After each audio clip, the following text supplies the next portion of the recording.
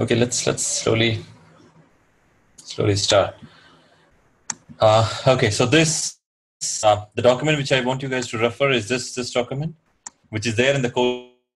So which clearly defines which API needs to be picked up and stuff like that, line by line details. So you can just follow the complete step-by-step instruction. So remaining step, let me execute it and show you guys one you get the confidence of running it. So, but make sure you're practicing this stuff. So unless and until you don't do that, you may not feel that comfort. You visit all the things while giving the bash, it just remains it. So make sure you do practice the steps. Okay. So basically, once I create the stuff to upper, okay, pretty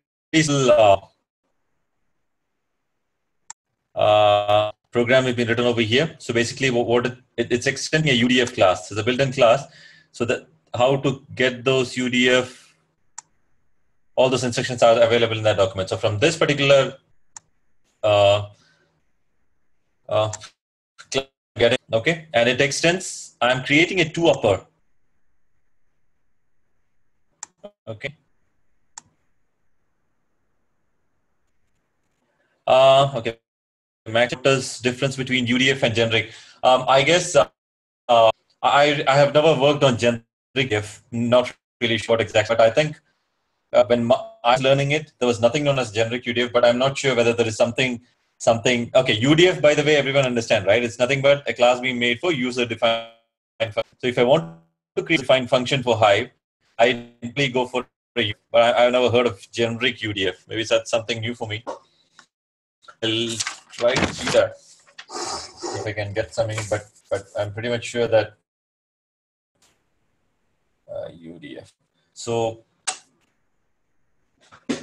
let me try Google. Figure what exactly is that knowledge you're giving. Okay, so as far as this UDF, what you're going to do is it extends to upper. So it's pretty much there's an evaluate method available inside that. So what I'm trying to do is I'm going to take up basically a cell name exactly that I've written. So what's going to happen? To of name is what I'm going to happen. Is that which I is directly go and sit inside this particular right? What exactly is that?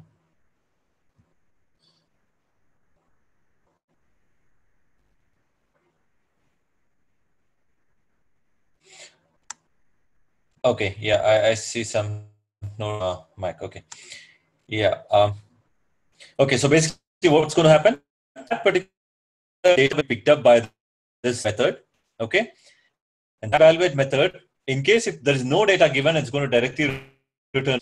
If there is a data given, so what is going to go for convert it to string, and then a method is being written, which is going to convert into a place, and then just return that value. So that's very two-line logic that's been written. Okay, so let's see how exactly that gets executed. So what I'm going to do is I'm going to right-click. Hope you guys remember how exactly we have done. Okay, UDF, how we did export and stuff like that, creating a module out of it, right? I mean, the jar file out of it. So I just click and I just do an export. We created and get jar file. I'm just to see which location, exactly the same place, class and project you're going to click on. And then I'm in UDF, just click on next, and I get my UDF jar created. Okay, it's there available in my. Let me just have a look. Let me guys so that inside documents, I guess created exec. Yeah, this exec created UDF.jar. Okay, so this is my jar created. Okay, any questions on that? Oh, my voice is ringing again. I don't know what's wrong with the connection. Okay, let me try making it slow rather than wasting a lot of time again. Okay. So make sure you're asking in case if you want to repeat, I'll do that rather than disconnecting and connecting again because that didn't work well. Okay. So let's do that. So everyone is fine with how I created this udf.jar file, right?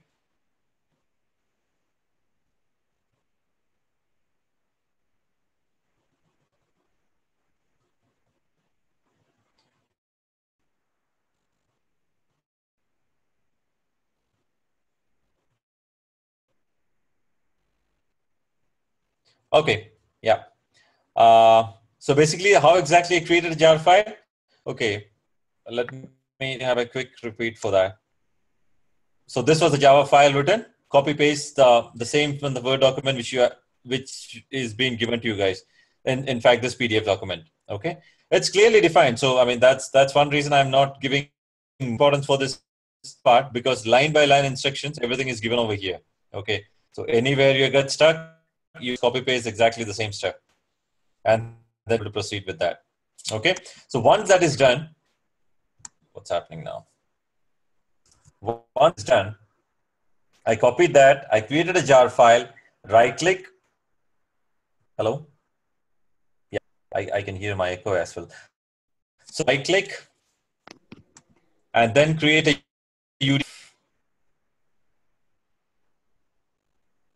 UDF.jar, right? Export. And then I create a jar file out of it. So everyone knows you can create a jar file, right? So in case not, I would highly recommend you to go through the first, second, maybe third or fourth session. So that's where we are explaining how exactly you can create a jar file. All right. So once that is done, that's available. I can hear some sort of a background noise. So let me see if everyone mute or I can see some of you guys are not mute everyone. Okay.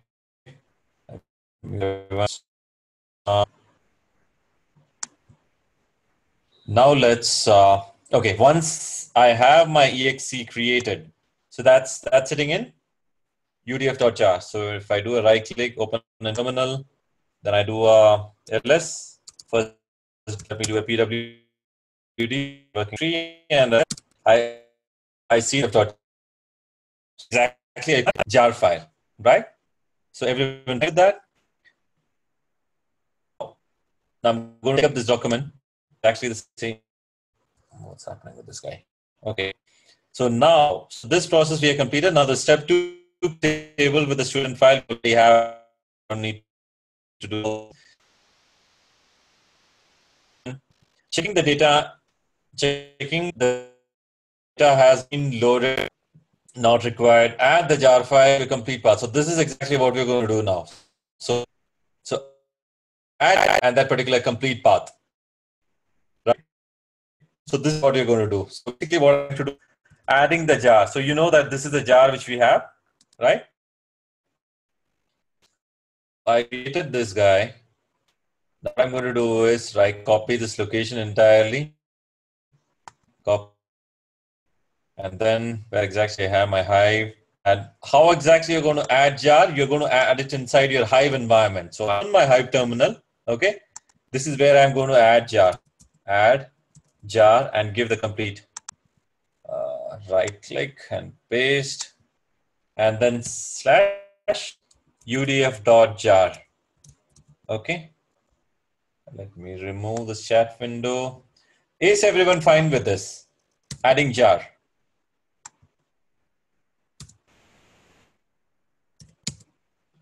Okay, so it's giving added this particular jar. Okay, so now one thing we'll concentrate on is what is the name I had given for my jar. In fact, the class name. Do we need to copy jar files to the cluster before? No, no. Very good question, Max. Yeah, no. Basically, I can have my jar sitting inside my Unix environment. Hope everyone got what exactly Max's question is. Do I need to put it in the HDFS environment or can it be sitting in your standalone machine? It can be in your standalone machine. Okay. I mean, right now in your standalone machine. So I'm going to do the jar file. I added the jar file. So now let's see the program once again. Okay, and let's see what exactly is the class name I have given. So see it's two right, and I have package created on org.acadgil.hive. So let me copy this guy now. Okay, I'm just going to line by line what is being written in the inside the document so that you guys all do the same thing. Okay, so I'm just copying this package. Then I understand this is the extended the UDF is to upper, right? I extended to upper extends UDF, right? So to upper is what I do is me, correct? So now what I'm going to do is next, let's see what exactly I need to do. Once I'm done with the jar, I am going to create a temporary function, right? To us. Fine. So now what I'm going to do is I'm going to create temporary function. I'm just going to name it as upper. Okay, UPPR. Okay. Is there an ascent? I mean, is this okay? Temporary as control V, the package name dot to upper. This was my class name, correct? I am within quotes. Create temporary function upper. So a temporary function as this exact class name I'm giving, right? Because how exactly it comes over here? Because I'm already registered my UDF.jar. Inside this UDF.jar, I do have my to upper class. And right now what I do is I'm creating a temporary function upper using that particular class. Hope this is clear for everyone. Okay, I just done. Fine. Now, once I am done with that, now what I'm going to do is let's do a select name, right? Select name from employee, right? Now let's do a select. Hope everyone of you saw the result. So now upper, because this is my temporary function which I created, right? Upper of, I'm not sure whether I need to do anything more. I'm assuming no. From employee. Let's see. That's exactly what. So your upper function has worked, right? So now you can see this was all in camel case, but this is all in uppercase. So what I would recommend you guys is try to play around with it. You can put function to it, copy paste, see if it's working for you. Then try to make it lowercase, change some very minor function that you know. Just play around with it, and you can start create UDF, and then keep plugging in and play around with it. So Sir, I am assuming. Sir, repeat what you said. Actually, everything is blurred. all right. Okay. So not sure till where you guys got it. Okay. So till UDF creation is fine, and Means last few seconds. all right. Got it. Thanks, Vidal, for letting me know that. Okay. Let's do that last guy again. Where is it? Okay. So now once we have registered it, I'm assuming everyone got till the registration, right? We have registered the jar, right? We have added the jar. In the uppercase, that is all fine, sir. Okay, till uppercase is fine. Great. Okay, let's with the employee. So what I want you guys to do is, right now what we have this jar, which is there documented in the document, which you can pick it up from the dashboard. Okay, play around with it. Just change it to, to strings. You change it to maybe lowercase first. Okay, from this to uppercase. Oh man, what is it doing? Okay, this to uppercase. First, the most simplest thing to do is change it to lowercase, right? And then there is change. You can see, do the register. So once you make any changes, what you need to do, You're going to do exactly that process, right? You're going to export, create a jar file, then add jar file, add it inside the Hive environment. Then what you're going to do, create a temporary function. So repeat all those process and you can create your own UDF functions. Okay, I mean, that's exactly what work I want you guys to do. So that's okay. Hope that's fine with you guys. What needs to be done, right?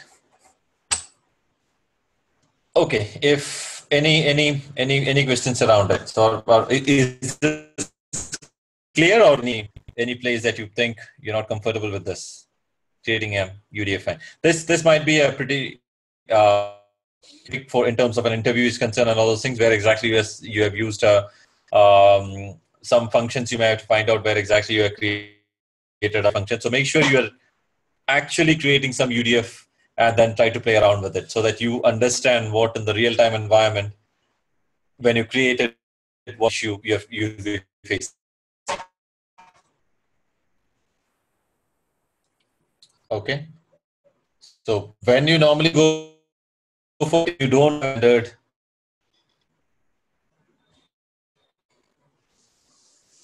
Yes. So the moment I mean, what even trying to find that from my but even every I'm pretty much sure there is one place you can register it where it will be permanent setting. This functions every time once you come out of the session, it's going to go away from here.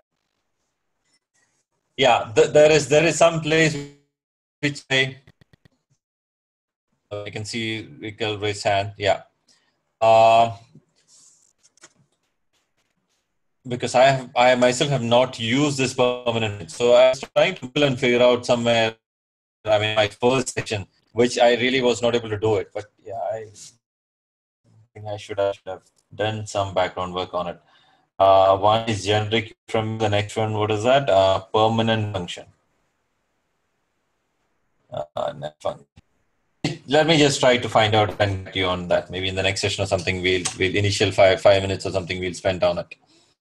People may say it, but initial sessions, I mean, when I was doing, not able to figure out using because this is only the way. But if I really wanted, what I really believe is where Hive has stored all the lib library. So I guess we may have to end up create a jar file and place it over there. I mean, that's a kind of reading, but that looks like a little tedious. So I'm not sure whether with the latest development of Hive they have made simplified process. During that time, the recommended way of doing it is wherever you see that basically inside a Hive, if you go a Hive directory, inside a Hive directory, if you go a number of file that's been created, so you can create your and then place it over there. So that can be a permanent function. But I really think because some of the blogs I was reading after that, so they mentioned they have simplified the process of making the permanent.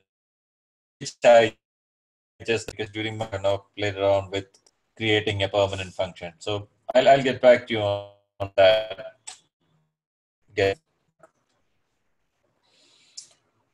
Okay, but for this function, what if we that's not going to work. No, but what I would recommend in case it's so in the Hive folder when you create. So if it's going to be in user shared Hadoop, there is a Hive folder. So inside that Hive, you multiple that URL, the jar file which you create, it's going to work for you because that's exactly the location from which it picks up those jar file. So that should work. But I'm just going to out and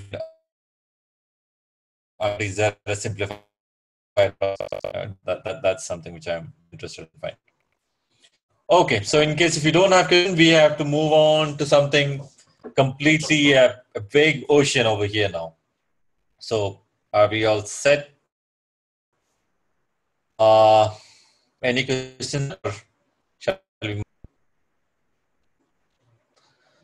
Okay, so since I don't see I don't think, Mikhail, I mean, can someone respond? So everyone, I am assuming everyone should be facing because even, okay, voice is breaking now. That's not so cool. Okay, let me see in case if try recording, in case if it's really bad, and figure out. So the key point which is really required.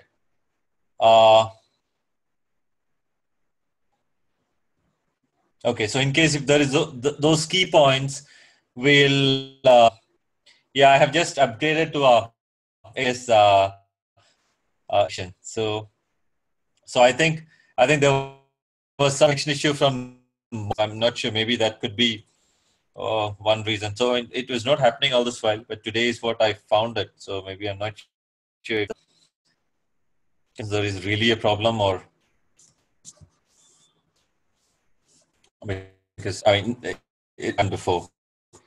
So yeah, I think one lessons learned is let me before coming up for the sessions, I'll make sure I switch off this session. I mean, just restart the machine for or the net for maybe and entering that should make problems. I apologize for this. So what I'm trying to do is the next session, which is really key. Some of those concepts are very key. So any of those.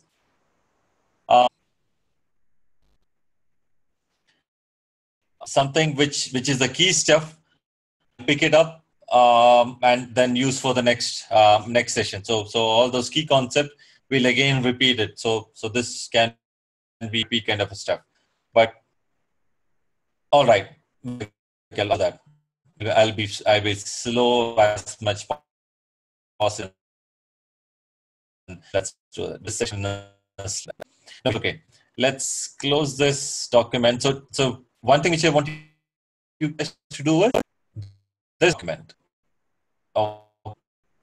which you have to replicate and then find out what things you're finding, what are you're finding from that. So let's move on from here to today's. Oh man, those both. Let me pick it up.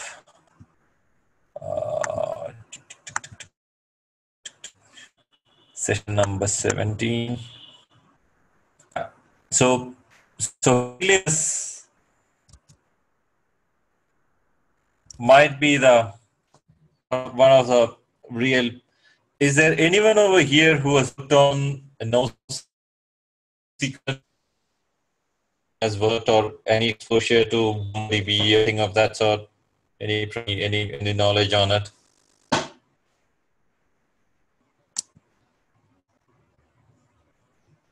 NoSQL environment. Anyone has worked on NoSQL?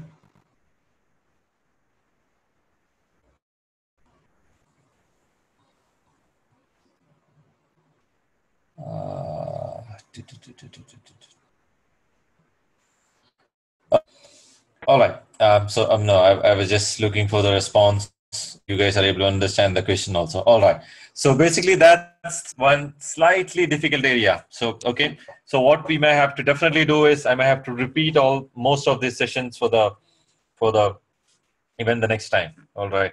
So try to get into it and try to understand what exactly is it. So NoSQL is really means not only SQL. So let's actually take slide. Okay. So what exactly are we going to see? NoSQL database, introduction, cap theorem, into HBASE, RDBMS, data model, right? NoSQL database. It's all and fundas, encompasses wide range of technologies and architecture, seeks to solve scalability, big data, performance issue with the relational database. Okay. So what exactly is the performance issue? Let me just try to put in. How to open a new file. Why is it not getting opened? It's here, is it? Okay, let's open a new. Okay. So basically now what I'm trying to do is, file what happened, employee ID, right? EMP name, and 100 Sam, and salary maybe in 1,000, 200 Peter, and salary maybe 200. Okay, so this is something which we are all familiar with, correct? Rows. We have been dealing with such kind of row and column structure of database. Is that correct? When you say about MySQL, when I say about Oracle, DB2, any sort of database, we have all been dealing with rows and columns, which we can figure out, visualize pretty clear.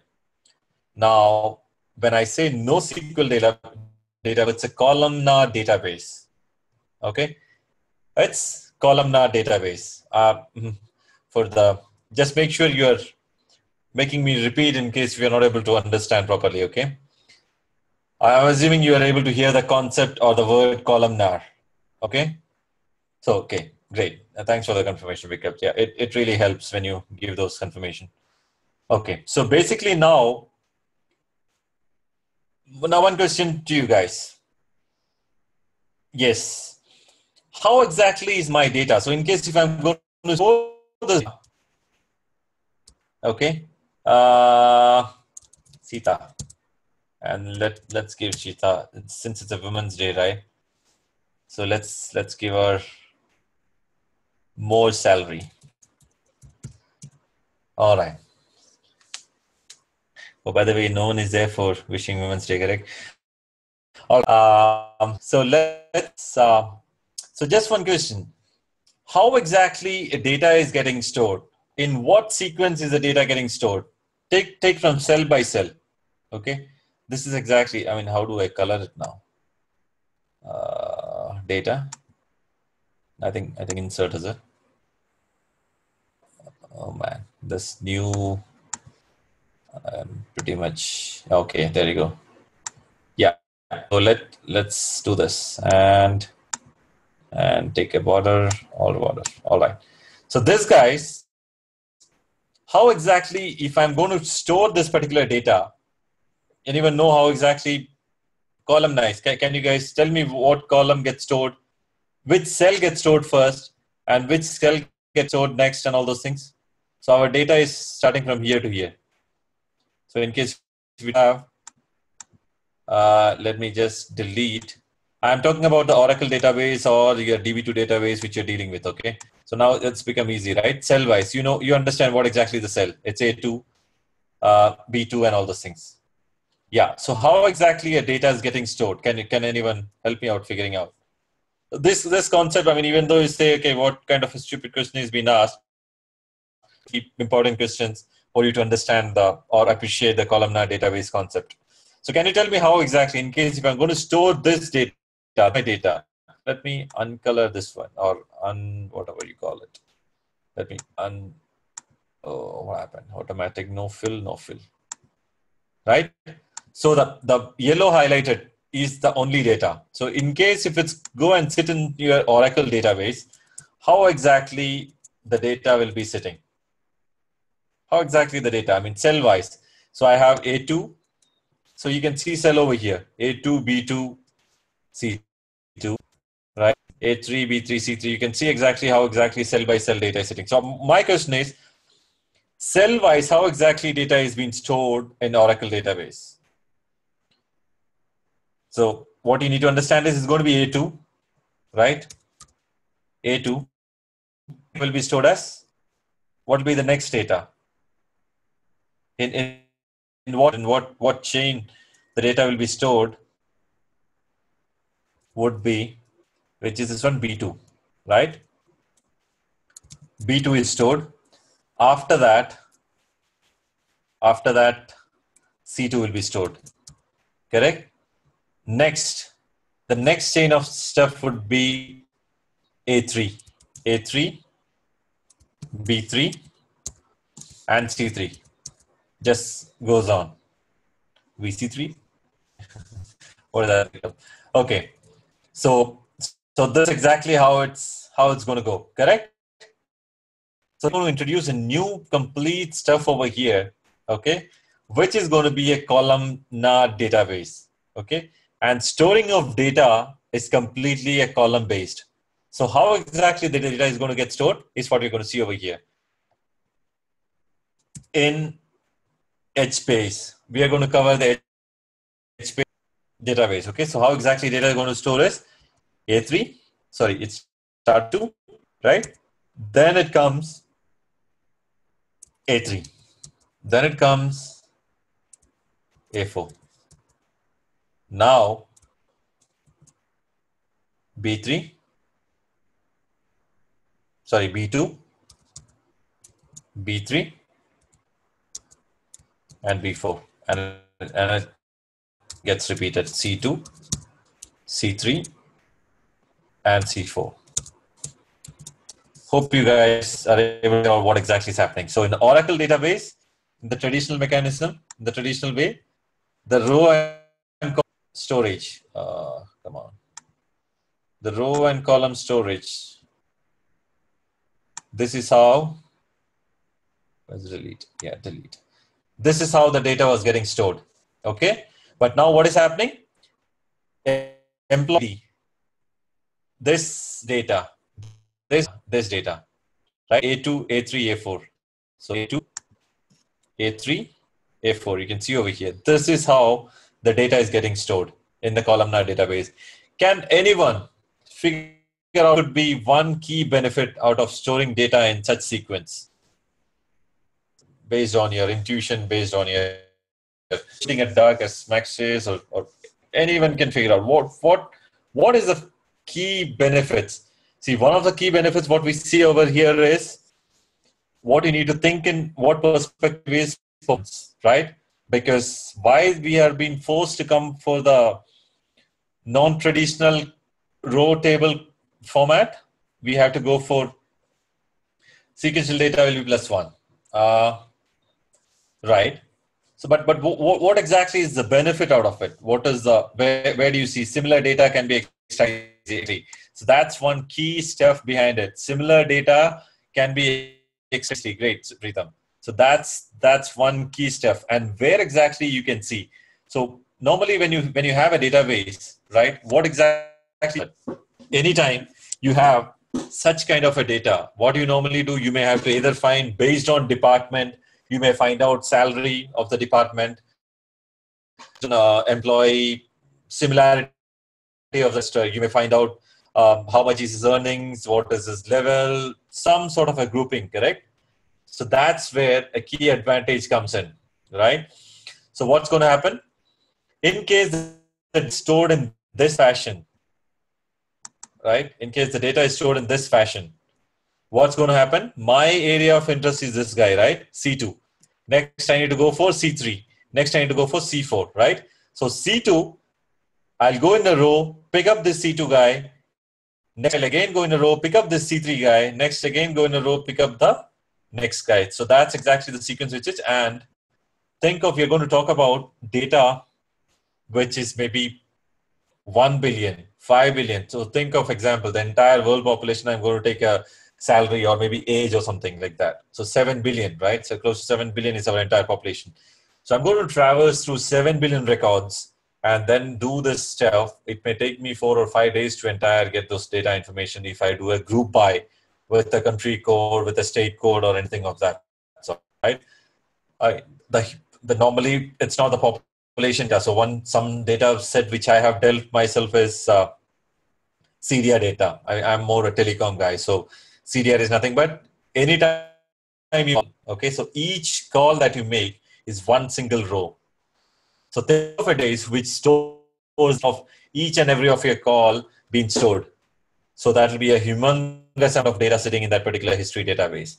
So from there, if I want to go and fetch one single row, it's going to take, and if I do a group by or some condition to it, that's it. It's going to run for days before it comes back with the result. Okay, so that's in that kind of scenario. If I have completely in a continuous format, okay, so what you can see over here is You can see the C2, C3, C4, right? Everything is. So if I want to do a sum of it, it'll just in a fraction of a second, it'll give you the sum of the entire maybe thousands or 2000s data, and it's going to give you the result back. That's exactly one of the key advantage of columnar database. Already column-oriented database, object-oriented, similarly, we can have document-oriented. Yeah, so basically, this is all column-oriented database. So document-oriented is, I think, MongoDB is what you're talking about, right? I'm not sure whether is there any other database other than, I mean, for sure there is there. It is there, but I'm not aware of anything other than MongoDB, which is the document database. Okay, I mean, if you have, you can throw some light to it. Yeah. That's exactly how it is. That's exactly the kind of data load. So this is how you're going to see even how the HBASE is going to stay. So maybe the next session of ours is going to be practicals, where you're going to see some sort of data, how you're going to stuff like that. Great, but that's good that you bring in some of your experience or some sort of your knowledge so that everyone else is benefited. Great. That's kind of expectation. So now, what really happened? Okay. So now, let's move on after understanding. So these are all virtual servers, type of NoSQL. So basically, this is the one. So type of NoSQL, graph, key value store, wide column store. So this is exactly where we're going to cover HBASE. And one other thing that is very much getting into Cassandra. Okay, that's Cassandra believes in itself that they replace Oracle database from where it is. Not sure whether that's an over optimistic viewpoint or whatever, but that's a kind of insight they have in. Okay, HBASE is something which has been used the initial stage, and the Hadoop was being introduced. That's exactly, and this concept HBASE is being replicated. I think Google file, I believe. I mean Google something of that sort, and that's the replica of how exactly HBASE has been made. Okay, so document database, which we explained right now. So another one is graph store. Graph store, where I here is when the linking in your social networking. That's exactly done through the graph store. There are hierarchical database where linked or basically your hierarchical structure is being formed. So in case of an organization chart, I can have a hierarchical database. I do not have any exposure to any of this thing other than HBASE stuff. Okay, to a little extent, Cassandra. Neo4j is one thing that has been greatly used. It's exactly the similar kind of graphical. So in case if I have LinkedIn profile, up and down, both networking is possible. So that kind of a networking is being accomplished using a Neo4j.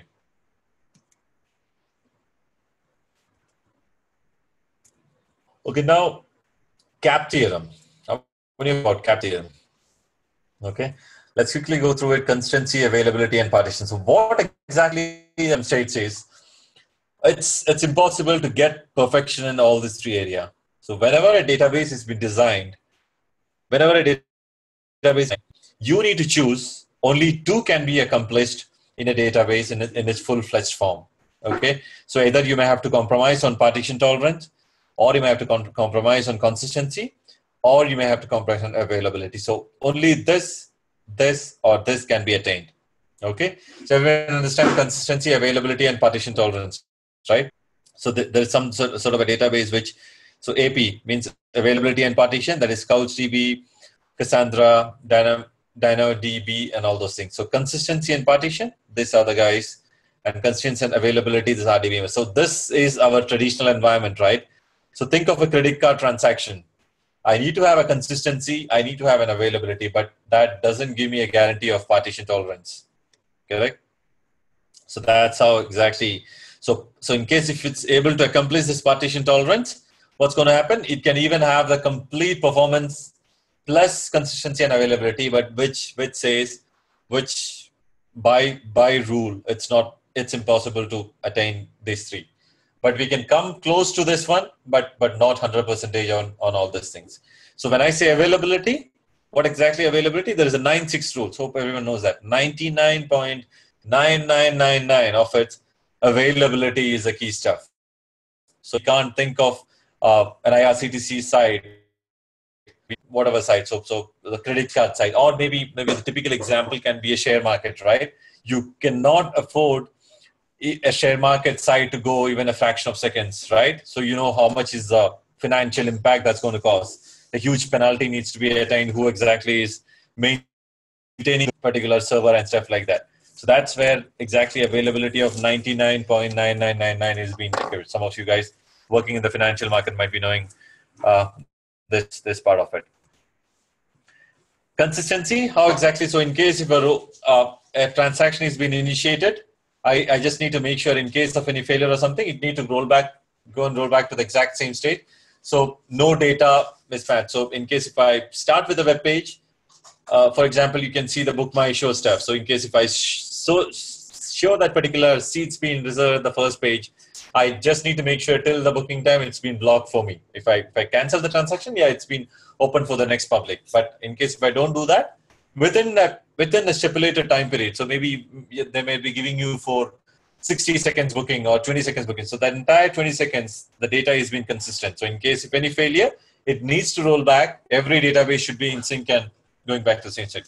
And partition, hope everyone knows what exactly is that. So I have 4 or 5 nodes being maintained.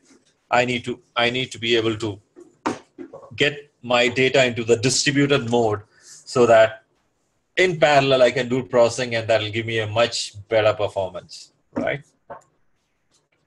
So that's exactly the three part, the CAP theorem. This is important, okay? The CAP theorem, at least, I mean, you just need to know what exactly is this so that when someone comes for you, you just need to make sure you get a glimpse of what exactly is that, and you understand what exactly is that. So consistency, availability, partition tolerance.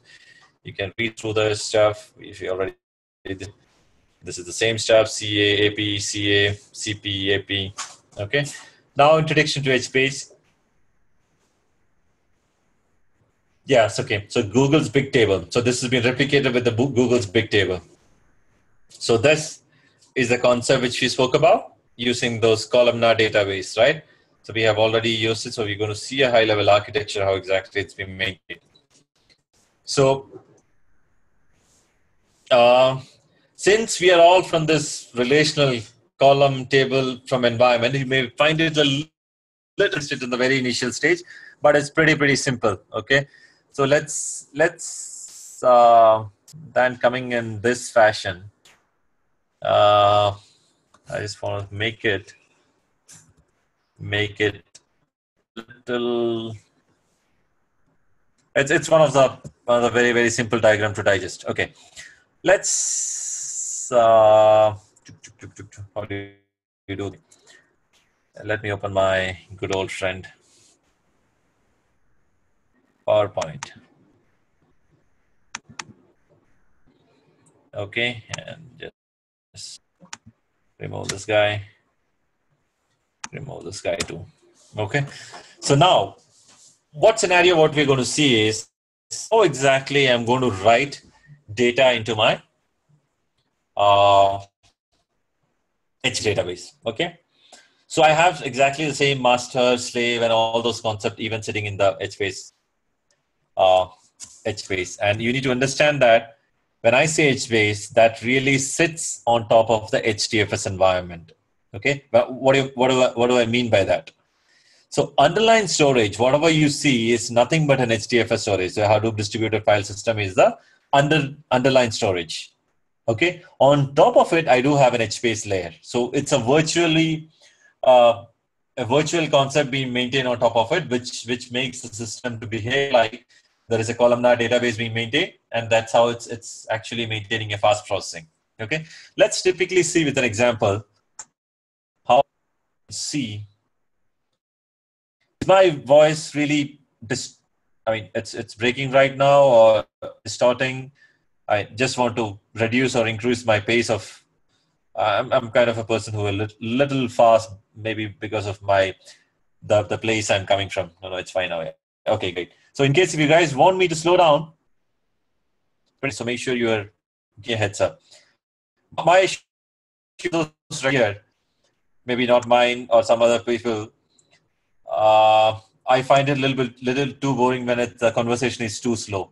I go to sleep myself, so it might be really bad from my part if I do exactly repeat the same mistake. So, in case for now, just please make sure you're telling to slow down so that it's much easy for all of us to understand. Or to increase the pace, that also I'm more than happy to do. All right, what exactly is happening now? Okay, so one key concept, what we're trying to understand over here is how exactly I'm going to write data into my HBASE. Okay, so there are some of the stuff which we need to understand. Where do I get my text? This is the text? No. Oh, come on. Where do I see my editing shape? Okay, I think this is text. Yeah, so one thing which I need to know, first guy for us is work ahead log, WAL. Okay, I have something known as work ahead log. So what we're trying to do, we are trying to write some data into the HBASE database. That's my intention. How I do it and all those things, we're going to see through practicals in the next session. But here, I have some data sitting in my Unix environment. From that Unix environment, I'm just going to push it into HBASE database. Okay, how exactly HBASE database? Take it in an architectural point of view is what you're going to see. First and foremost, WAL, which is work ahead log. Okay, any data that needs to be written in into HBASE will be first stored in WAL work ahead log, which is actually a persistent storage or a permanent storage inside a node. Let's consider this as a node. I'm actually not following the conventional way of teaching over here. Okay, it was supposed to be more, but I believe that's a little tough to digest because I have also gone through exactly the similar kind of stuff.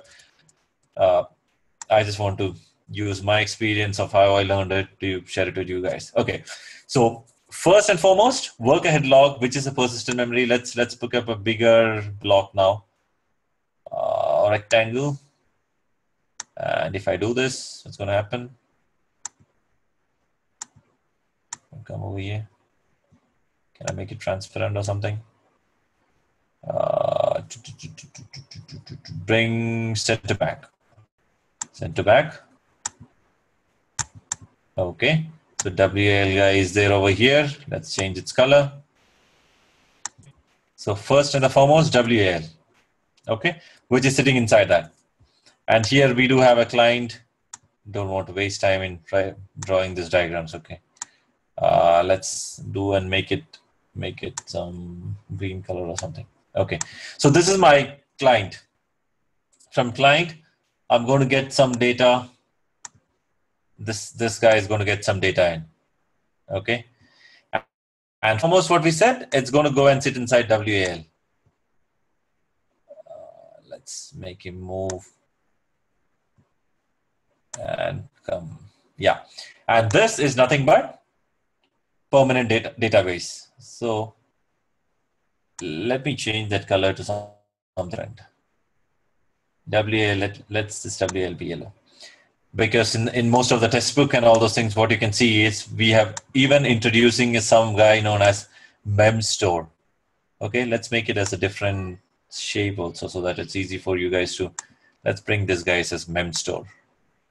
Okay, the color given for memstore is nothing but just a memory. Let's give this color to this guy. Okay, let me write this. Okay, I think this is him, right? No, memstore. Memstore. Basically, this is nothing but memory.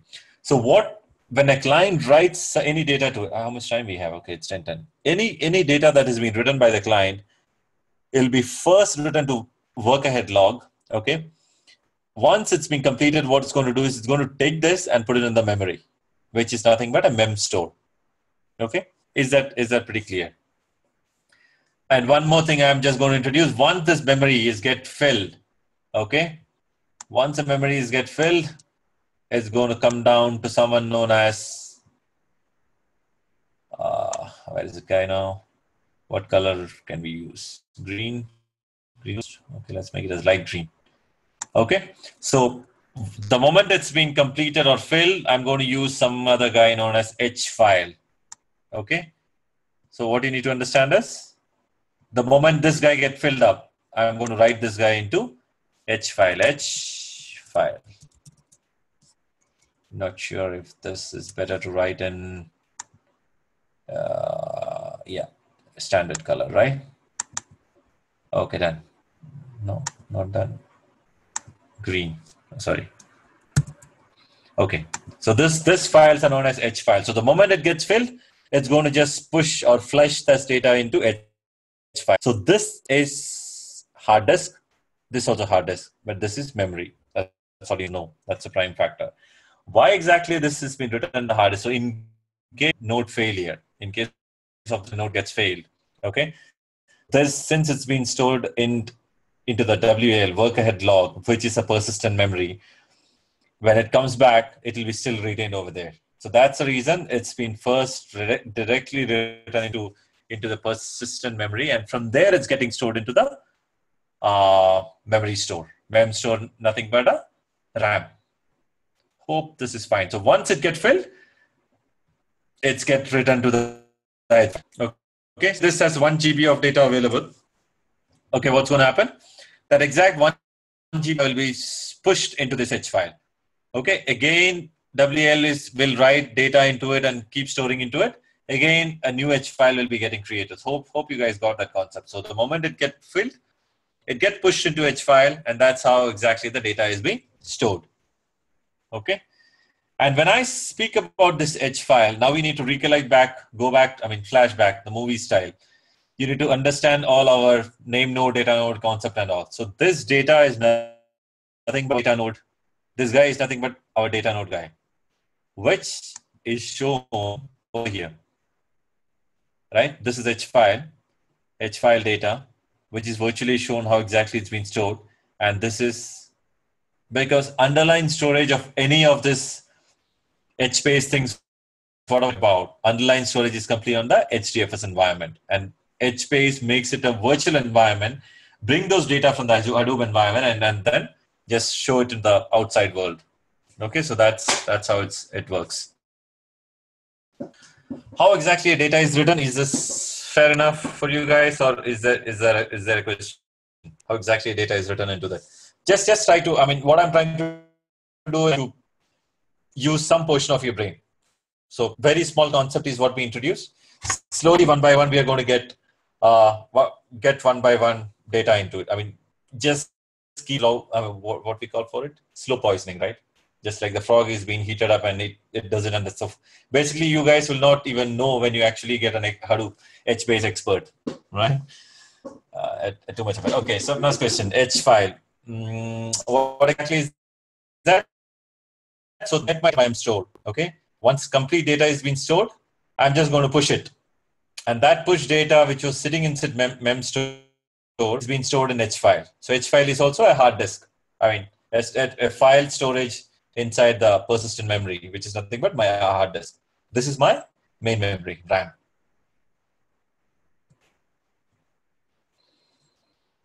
Okay. Hope that's clear. So what we are trying to do is a client is trying to just write data into this particular node. So that's all the very, very simple work ahead log, mem store, H file, simple stuff. Okay. Let's slowly make it complicated, but not. I don't want away with. Okay. So is there anything more? H region. We'll do that slow. Store file, H file. We got mem store. We made work ahead log, DFS client. Okay, now let's introduce to it slowly, and hope everyone is aware of who's the master, who's the slave in terms of data node, name node, and all those things, right? We know that coordinator helping us to do stuff and all those things, right? So here, exact same master is nothing but H master. And what exactly was the role? What exactly was the kind of role that has been played by name node in our very initial session? What are the kind of things that has been done by name node?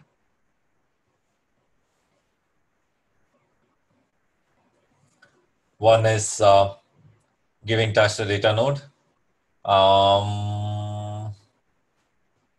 Not really. Giving tasks to the data node, no. That should be actually job tracker and task tracker. So it doesn't give a task. The data comes in.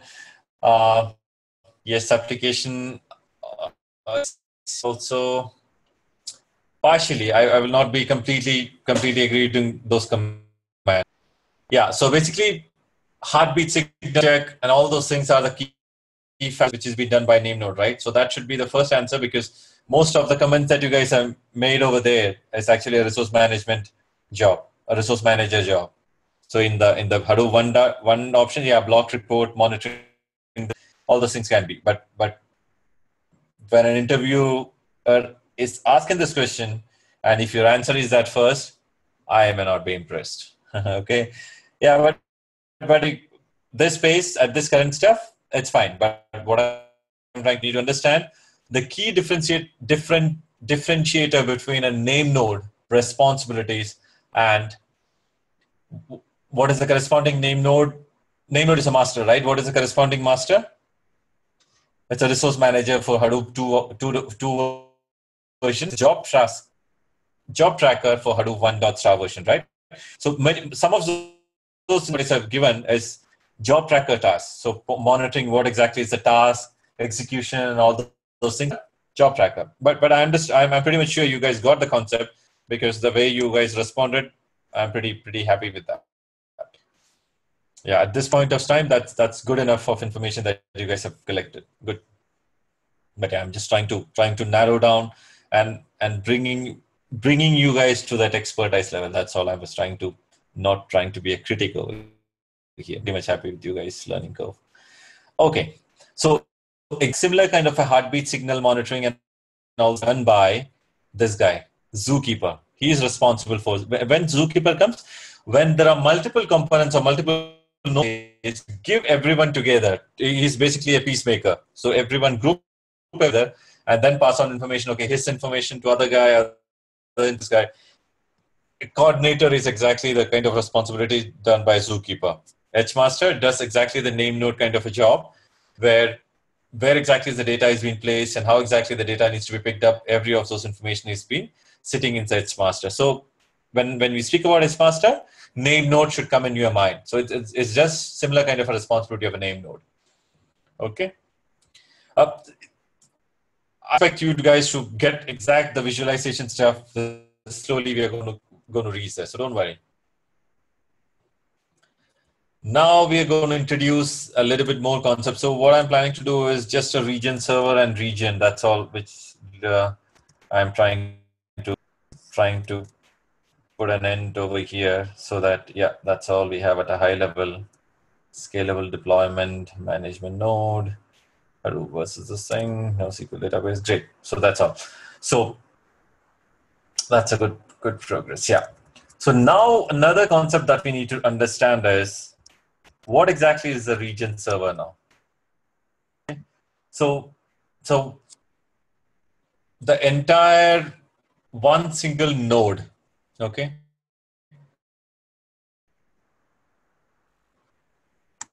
Let's try to move these guys together. Oh man. Come on. Okay, so if I do a move, will it move? Yes, it all moved. Right. So now let's. Oh, someone is missing? No, everyone is fine. And work ahead log. Let's put it inside this. This is our work ahead log. So now what we are going to introduce is another, sorry guys, I don't have any other shapes which I can. I know it's boring to have rectangle and square. Right. So this is my region server now. One single node of mine is my region. What exactly is the entire node server, inside which I can have a region now. Let's bring in some inside this. And let's change the color. Let's change the color to purple. Yeah, it's fine. Oh, okay. C, Control V, Control V, Control V, Control V. Inside a region. So this is nothing but, and these are my regions. Okay. Let's do a slowly move and try to get this concept clear.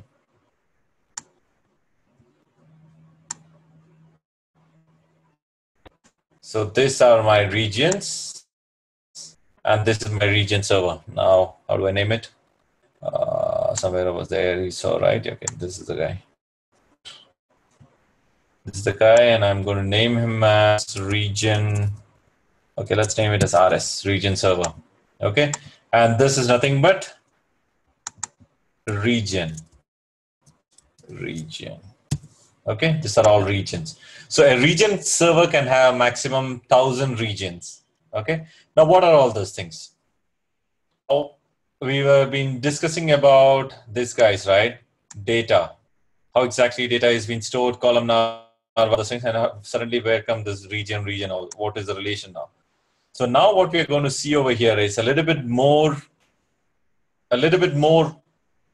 concept. Okay, look aside this concept of region server and region now. I didn't get you guys to column family and a column. So this I'm assuming everyone is fine with this. How exactly now we're going to introduce a new concept known as a column family and a column. Okay. So what exactly is a column family is what you're going to see over here now. So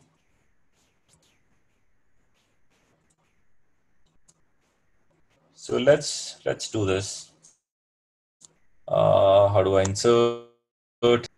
This is one guy. Let's color it with too much of colors. More colors. Let's make it light. Blue color, okay. All right. And then one more guy. Let's put another color to it. And home. Let's put a color to it. Let's let it be green. And then add. Now, this is my data, which is personal data. How do I merge the cell? Which is a merge. Yes. So this is my personal data. And exactly the same thing is what I'm going to do is, you guys might have guessed it right. This is my professional data. Okay, so some concept are going to come closer. So this entire guys, I can't.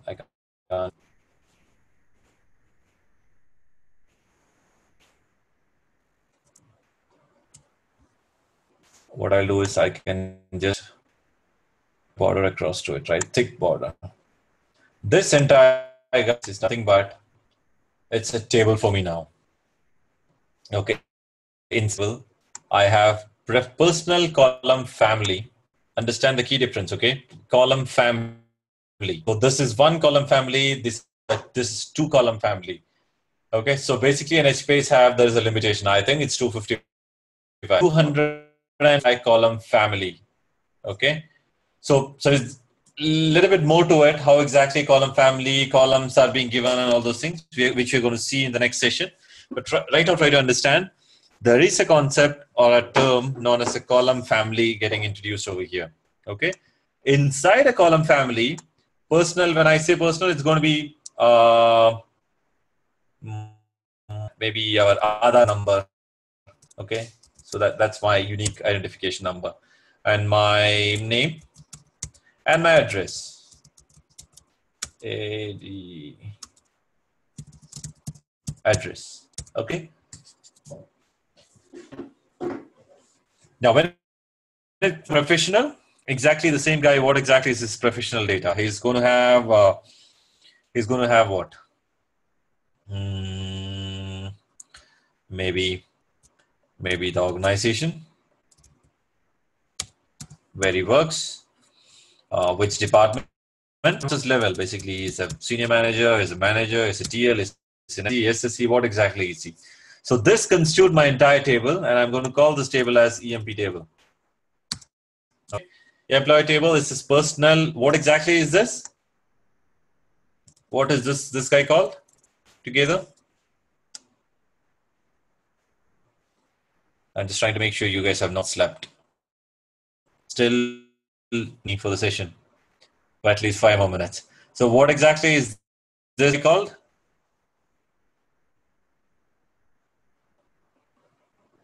Column family. Great. Right? Yeah, that the block of personal data is column family. Right? And this column family for me, and this is another column family for me. And inside this, even though it's a smaller stuff, it's a very, very key stuff that you need to understand. And what does this guys? What are these guys called?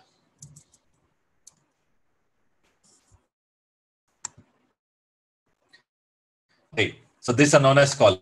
The column I think I'm not take it for a pinch of salt, maybe 99%. So there is no limit for a column to be inside a column, but there is a limit for how many number of column family I can have. And I'm assuming I'll just verify number of column family. So I'm assuming I can have 255. Verify that 255 column family for a table. Whereas there is no limit inside a column family. You can have n number of columns. So it's just a grouping of a column, and that we call it as column family. Okay, I guess we have 4 more minutes. I don't think I wanted to introduce a region concept. So one more thing what you want to understand is whatever we spoke about this region, mem storage file, and all those things. This entire guy, how do I make it? Let me a guy over here. So like, come on, guy. So let's go inside this. Does it have an arrow? I can't even see an arrow for this. I'm just wasting my time. That's it. Right, this guy, it needs to go inside this. This is just like that in the cartoon you might have seen, right? A binocular view of it. So this entire stuff is going to go and sit inside this region, is what I'm trying to say. So this should actually go send to front, right? Bring to front. Yeah, and I need to actually control V. Will it increase the format? No. Color being changed to black or something can make it much more difference. Yes. So control C and control V. Let's bring in this guy over here so that I can bring it like this. So what I'm trying to say to you is the diagram which is being projected out and shown is being so all this guy is going to come and sit inside this region. So basically a region will contain this memory, mem store, this WAL work ahead log, and H file, and all those things. I'm pretty much sure I've confused you guys before going to bed. That's okay. So you can start thinking of it and get a nightmare about mem store and H file and not get a proper sleep. So that's where I really want to this session now. And any questions? So just want to make sure you understand this. This guy is going to go and sit region, and we are going to get a lot more covered what exactly a region and what is the relation between whatever we spoke about over here, column family. Actually, these two guys are right. So that's where we'll break a logical break over here and then try to get relation between these two architecture in our next session. So before winding up, would you please explain about relation between column family and region? Column family and a region. That's not a brief stuff. That's a pretty core inside the HBASE. So I just want to take time to really make you understand how exactly is that. So pretty good, pretty much good. So basically, I can have one single column family inside a region. I'll have a region-wise split. So which is a little heavy stuff. So which I don't want to just rush through. You need to understand it pretty in detail. So let's look into that. Yeah, kind of partition. So those from a mainframe background, you might have heard of. Yeah, you can think of visualizing. So I don't know how many of you are from the mainframe. I heard at least some of you guys are from. So you might have heard of CA interval in case you have been doing KSDF and ESDF stuff and all those things. So partition, sorry, what was that? CA interval, rows, partition split. Those kind of concepts are being introduced over here. So non-mainframe guys, just yeah, not free. Yeah, that's why I said. So I don't want to introduce a lot stuff at one shot. But till now, I'm assuming whatever is being covered, you guys are fine with this concept. So don't think of anything which you're not covered. Let me take up that slowly, and you guys are getting into it. Those concepts. But yeah, so next session will be how exactly this relation is being maintained and stuff like that. That's a plan. Any questions before we wind up? So 1 minute past. So let's make a couple of more minutes. Sure. So I'll look into in case if there is in this recording, if there is some sort of a glitch or anything, if I found. So those prime concept I'll be repeating in the next session so that you're not going to miss anything.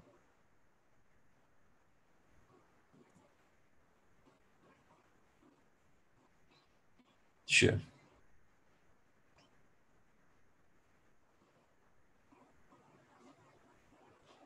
No problem. So any questions? Is this concept clear, by the way? I mean, that's something. So that based on that, I can proceed with the next session, right? Is there someone is finding it tough to understand this concept? Because there's no harm in raising your hands, telling no, it's something pretty much new for me and this thing. But that way, I understand the pulse of it. So in case if you really guys think, okay, no, there is some sort of more focus needs to be there in this area.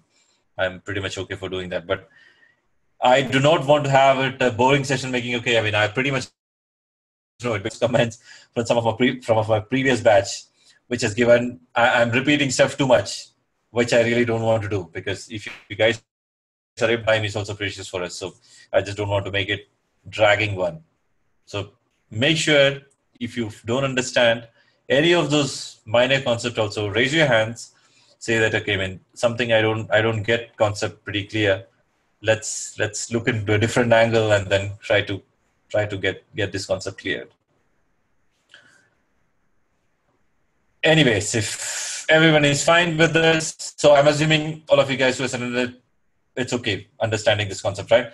That's my understanding because no one has raised your hand. So don't worry, you can take your time, take a piece of paper, whatever is being covered in this session, but make sure now you may have to work. So in case if you're going to go, you say, okay, I have a huge piled up in my organization, so I may not be able to. I'm definitely telling you guys, you are not going to get benefit of this course in that case. So make sure at least 10-15 minutes you utilize it and try to work out, try to understand this concept, listening to this video, making a diagram out of it. Otherwise, you are definitely not going to take advantage of this course. I mean, let me be very blunt and upward making the statement. Okay, I don't want to hold on anymore. So you guys have a good night and speak to you on Thursday. All right. Thank you, guys.